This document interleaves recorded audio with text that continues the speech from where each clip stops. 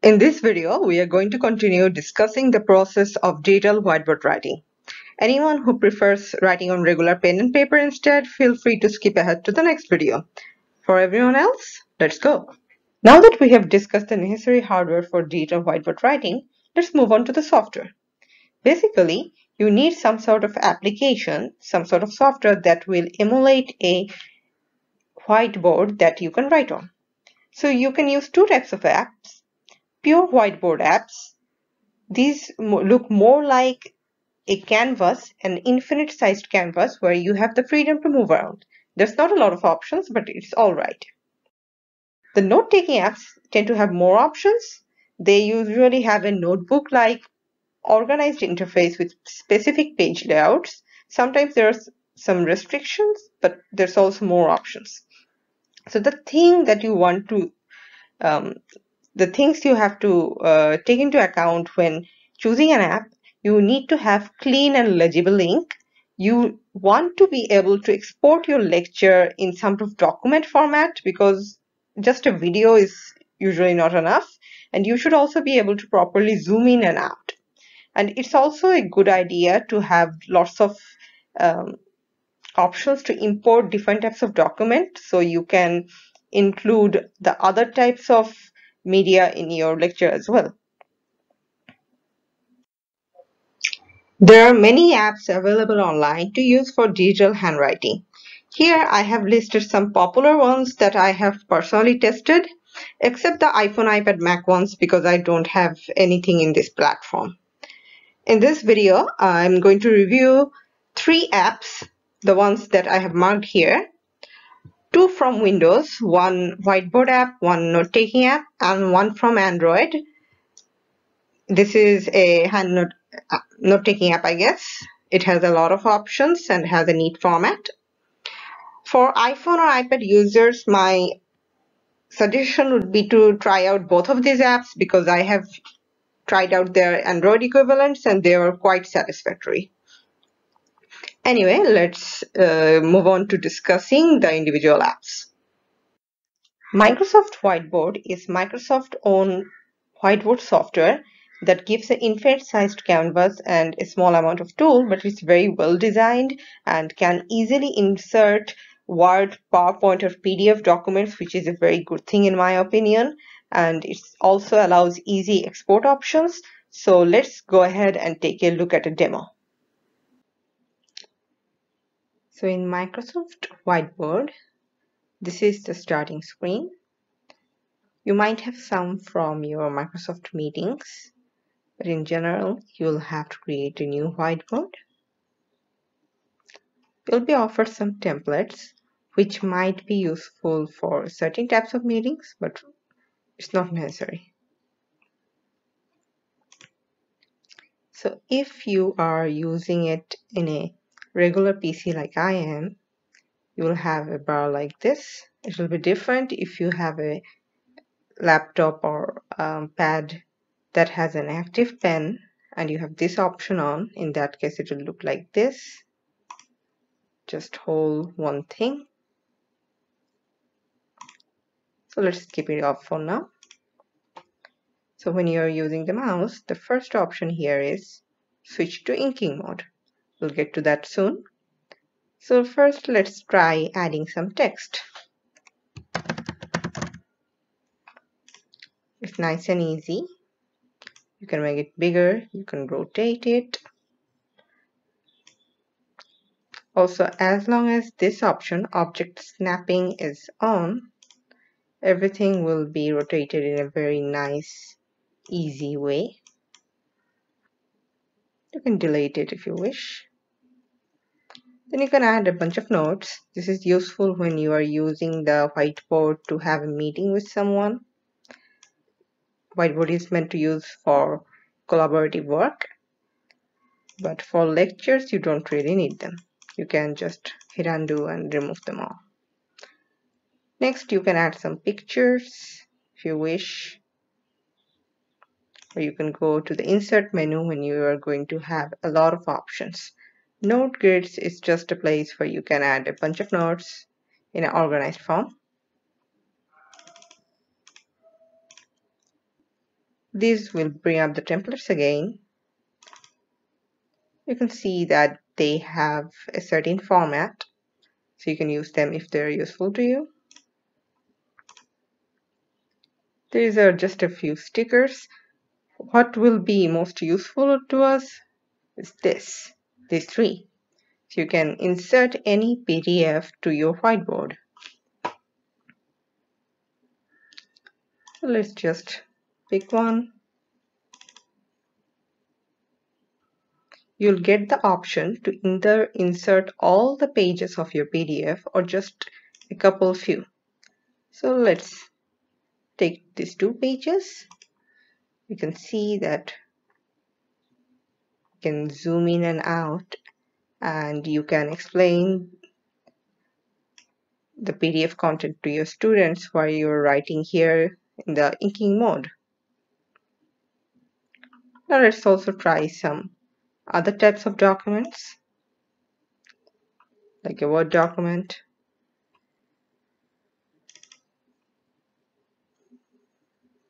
This will also give you an option to insert a certain number of pages.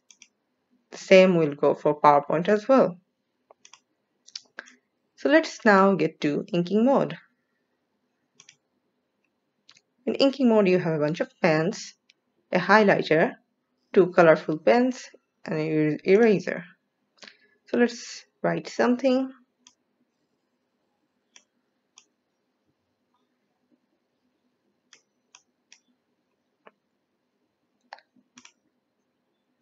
So you can do some highlighting, maybe make the sizes bigger.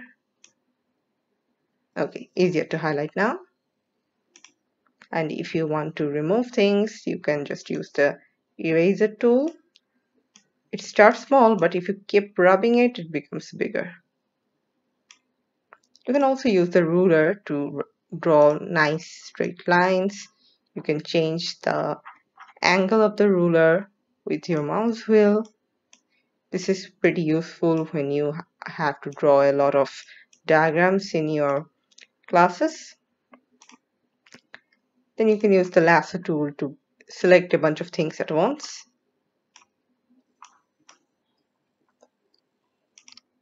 So you can move them around if you wish.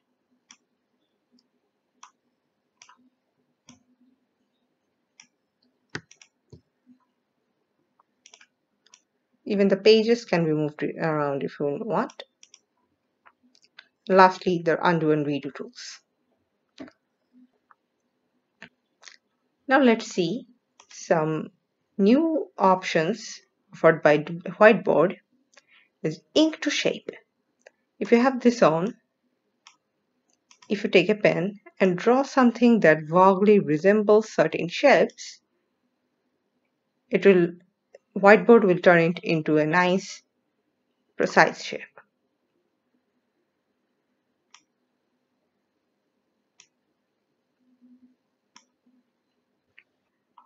So do note that your whiteboard is infinite in size. You can keep writing and writing until you're ready to share.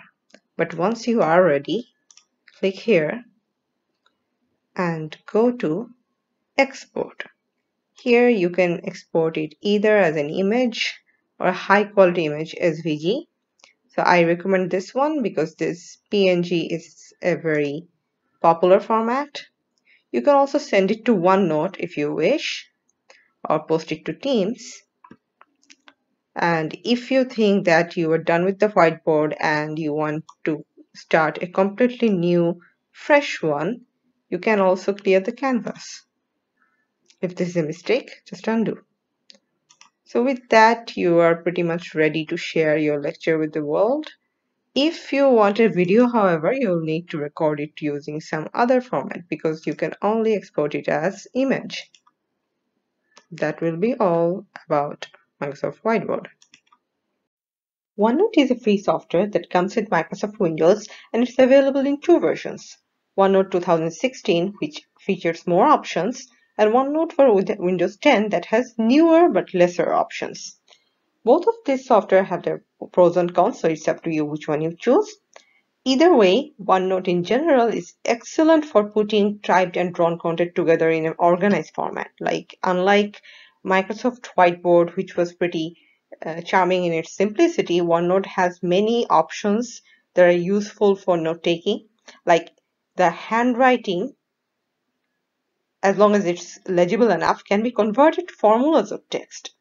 Also, if you insert any pictures that contain text, you can actually search that text. That is, it has optical character recognition options.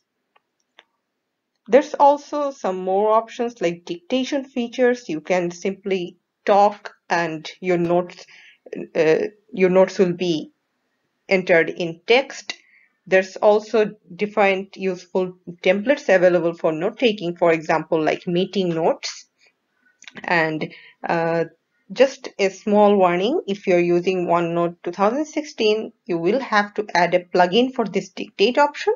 And there's also another plugin that's called OneTastic. It allows you to add some features that are not usually available in OneNote, so check that out as well. For the purpose of this demo, we are going to use OneNote 2016, which has much more options and lets the user personalize more, and is also similar to other Office software in its layout. In OneNote, we store our content in notebooks. These notebooks, let's open this one, you can see that they are divided into several tabs here. Each of them are called sections. So you can add a new section by clicking here. And each section has a number of pages. You can add more pages like this. And these pages can also have subpages. You can make this page a subpage. From now on, any new pages added will be a subpage. The subpages can also have more subpages, like you can add a new page and make it a subpage. So you can have a hierarchical structure like this. These pages can be given different types of templates from the Insert tab. Each page is of infinite size by default.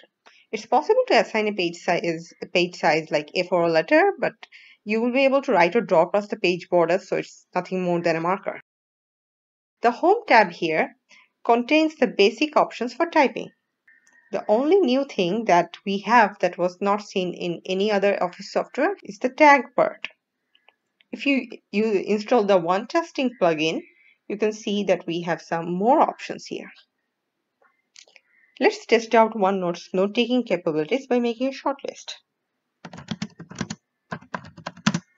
So you can see we can just start typing by clicking anywhere. I can just click here and start another list. So let's return to our first list.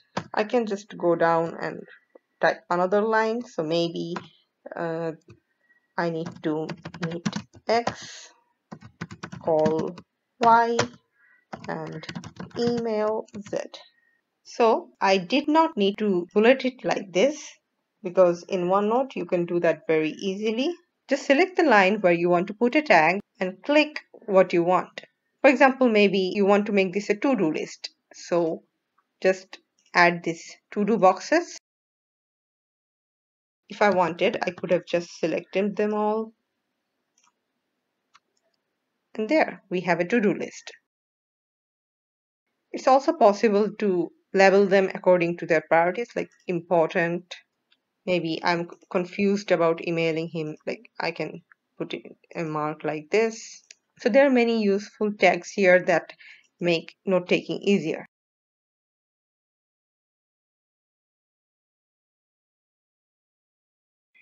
So I have made another list and say among them, the second option is important. If you have multiple lists, then you can search for tags.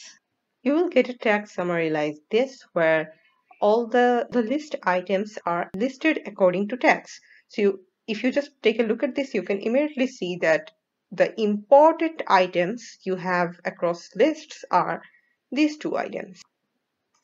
It's also possible to transfer items across lists, like you can drag it here, you can move them around horizontally or vertically. The Onetastic plugin allows us to download macros. The macros are just additional functionalities. Like I've downloaded two macros. One lets me search and replace. The other one allows me to sort these pages. Now to the Insert tab. The Insert tab allows you to insert different kinds of media, and there's also one extra option called Insert Space. This is very useful for pages with a lot of content.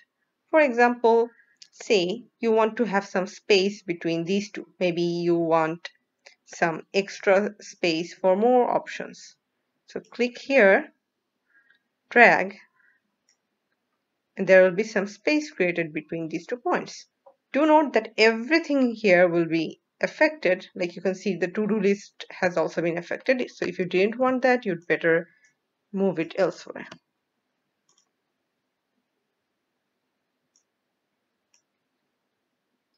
The page templates here will allow us to add pages that have a specific template.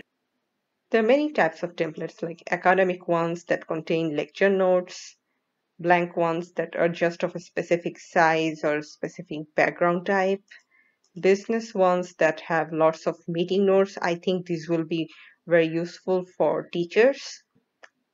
There's also some purely decorative ones.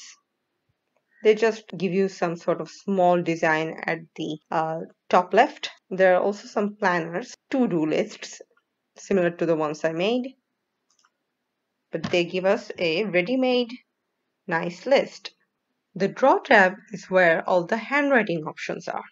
In OneNote, you can have your written text and handwritten drawing side by side.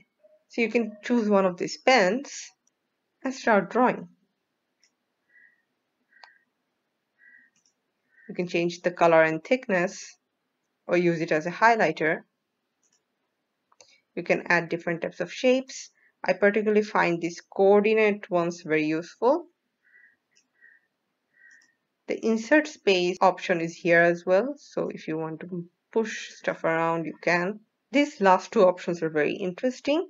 You can turn your handwritten text into typed text or typed formulas.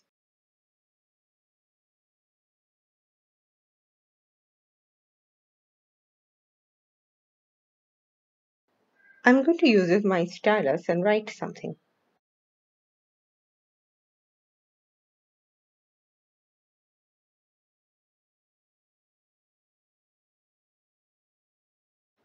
Okay, let's see if OneNote can recognize it. It can. Now let's try writing an equation instead.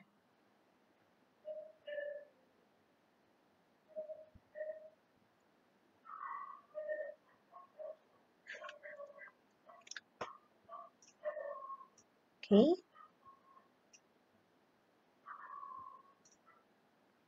You can see it has properly recognized it. If it didn't, you could have changed things.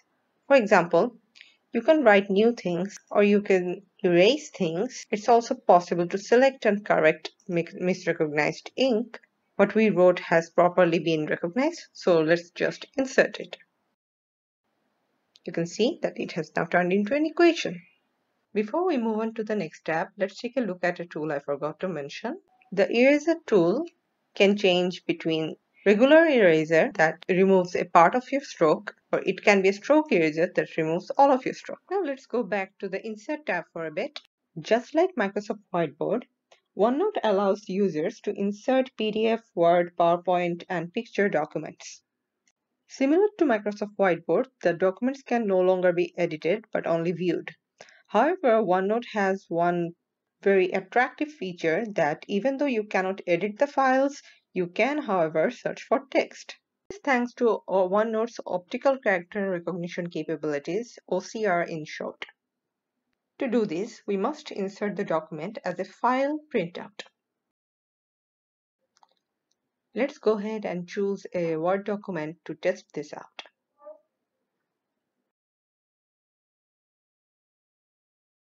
One limitation of OneNote is that it cannot choose the number of pages to import, so it imports all the pages at once.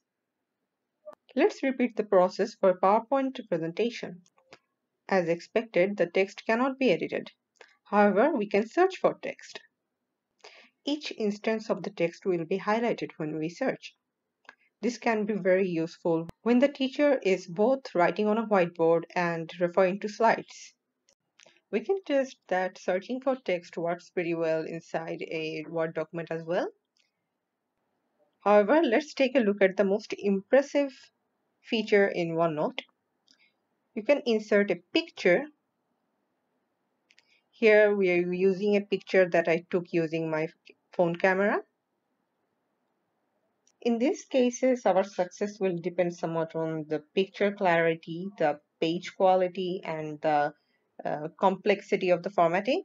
So this is simple enough, and we get a high level of success. You can see all the instances of the word income has been properly recognized. If we want, we can right-click and copy the text and then paste it elsewhere to see what exactly OneNote managed to recognize. If OCR doesn't work properly, right-click on the picture, disable and re-enable the Make Text Searchable option. We have pasted the text. The formatting of the text will be the same as what's shown in the picture, so let me resize the text box a little. We will discuss more OCR options in a later slide. Let us now check the rest of the tabs. The History tab is mostly useful for collaborative work. The Review tab is mostly just spell checking and thesaurus options, but it also has this neat option called linked notes. This is quite useful if you're doing research involving Word and PowerPoint documents. So let's try it out. This launches OneNote into this docked window, and it asks where you want to put your linked notes. So let's pick this one untitled page, name it linked notes. Now we are going to open a Word document. So we are going to take notes from here. So let's write down these 3 algorithm names.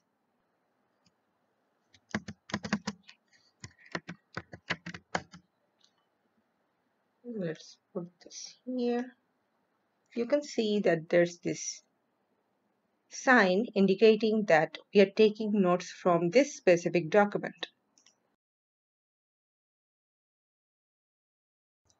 This sign will be on each line that's from this document. Now let's change our view to this PowerPoint presentation.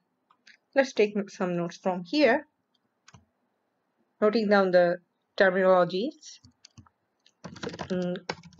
Income year. You can see that as I type, the PowerPoint sign is popping up. So if later I want to check where exactly I got these terms from, all I need to do is hover here and I can see it's this document. To test this out, let's open this close this document. You can see that this is from References docx. If I click this,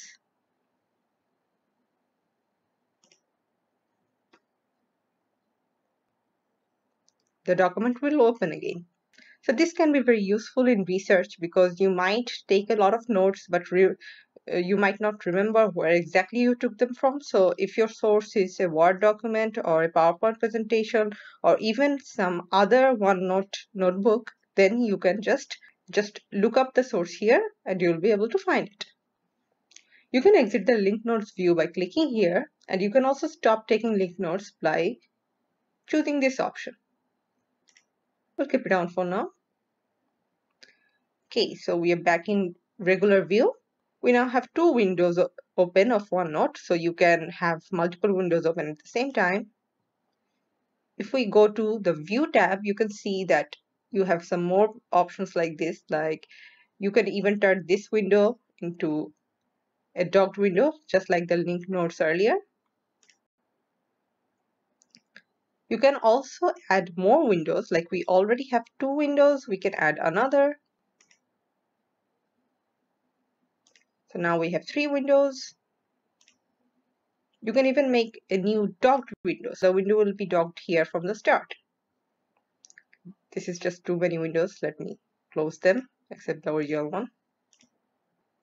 You can also change the pages, color, ruler lines, etc. here. The zoom in and zoom out options are available here, but I would suggest you just use the Control plus mouse wheel motion. That is much easier compared to clicking here every time. The last tab is pretty small. It only has this immersive reader, and the dictate option, I cannot show it to you right now because we are already recording, but usually by just clicking on dictate, then clicking on somewhere to make a text box, if you speak, Microsoft OneNote will recognize your voice and turn it into text. Lastly, let's talk about how you can share your notebook content with others. So most of the time you want a PDF document that you can easily share with your students. So in that case, click File, Export. Now you can decide to either export a single page, in that case you have these options, or you can export a whole section, in that case all the pages under that section will be included, or you can export your whole notebook.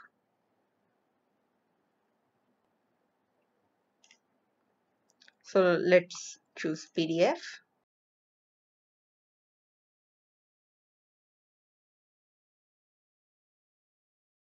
Now let's open the PDF.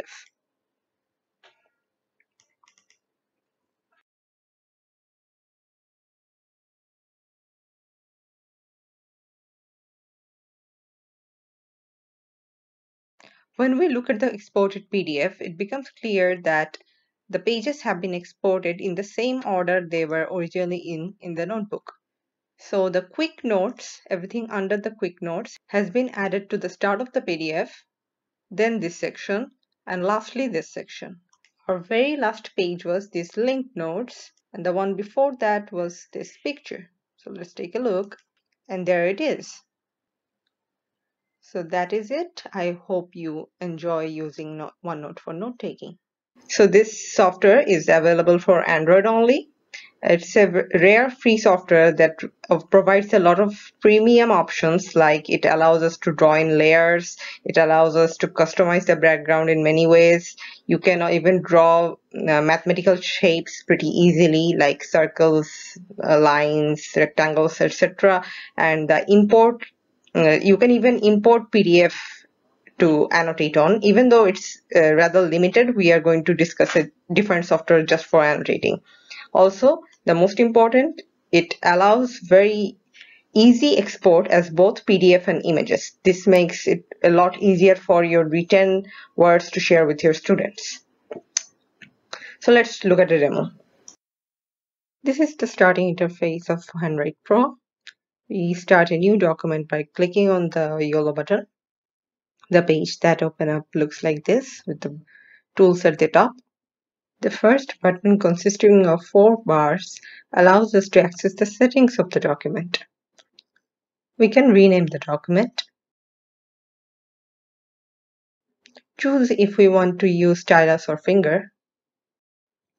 The other options will be more relevant later, so we'll come back to them. So the first tool is the pen tool. We have a number of different pens. The first 4 are free. They're basically what we need. So we're testing out the first type of pen. It supports pen pressure and is pretty stylish. The second one is more simple. The third one does not have any pen pressure and is much thicker than the previous two.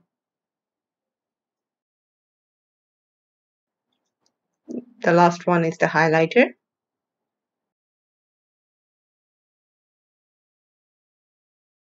The next tool we're going to take a look at is the shape tool. Here we can find straight lines and rectangular and oval shapes.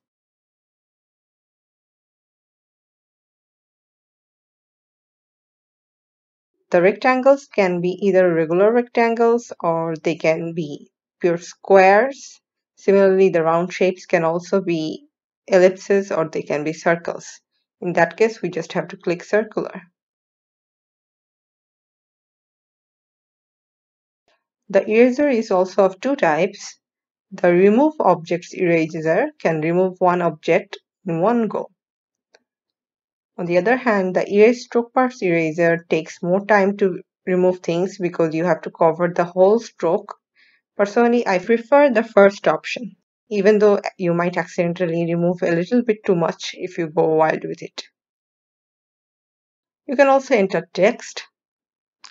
Similar to Microsoft Whiteboard, you can change the text in size by simply dragging.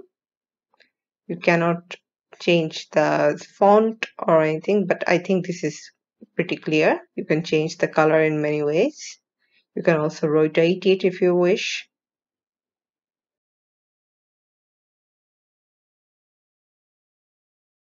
You can copy and paste and make duplicates.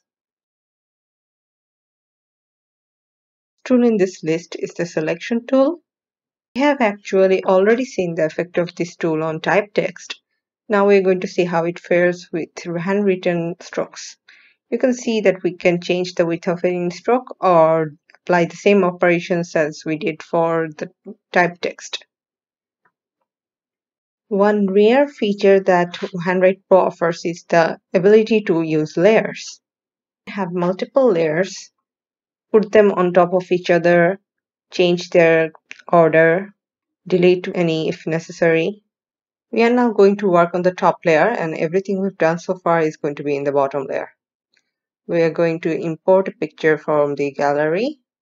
On second thought, let's take a picture. So let's take a picture of this plant.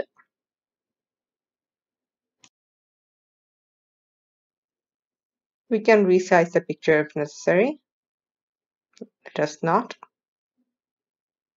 We can also rotate it if we wish.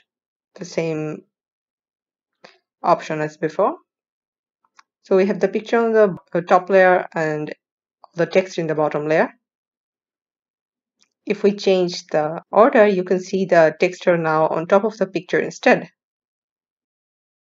The layering feature can be very useful for drawing engineering diagrams that have a lot of intersecting lines. One other thing about Handwrite Pro is that you can save your frequently used brushes. So in this 1 and 2 buttons, I had some brushes saved, so that's how I could select them so easily. We can also change the page setup from here, like page size, orientation, and ruling. So let's get rid of all the ruling and add some color to the background. Also, if you have a messy page, you can also delete all the content here at once. This cannot be undone, so you get a warning. This is also one of the places where we can insert a new page. You can see we have added 2 more pages. We have 3 pages now. All of them are of the same page setup as before. You can move between the different pages by either clicking the greater than signs above at the top of the page, and you can also click a number and scroll to go to different pages. It's also possible to delete pages from here. Now let's take a look at the available export options. If you're going to export the document with all the pages, you can either go for a format unique to Handwrite Pro, or you can export it as a PDF. Otherwise, you can export each page as an image. Handwrite Pro also has some cool PDF annotation abilities. You can use the PDF import option to open a PDF. You can see we have opened up a PDF. Now we can write on it, pretty much do anything we do to a blank page, and we can also remove it afterward. The PDF content will not be impacted. However, this isn't really a PDF annotation tool, so we use Zodo for our PDF annotating purposes.